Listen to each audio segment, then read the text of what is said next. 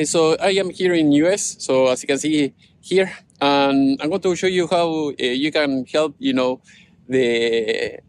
homeless and people who doesn't have enough resources, to pay for food or anything like that. So I found a food pantry here, and at least in this neighborhood, I don't know if in every other neighborhood they have the same thing, but this is the first time I see it here.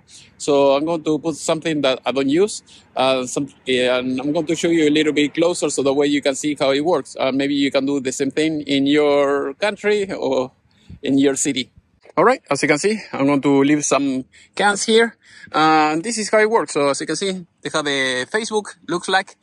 And this is, it says People's Pantry Price Heel. So this is, I don't know if you can make something like that in every neighbor, but this is a good idea. I mean, it's something that someone can make, very economically.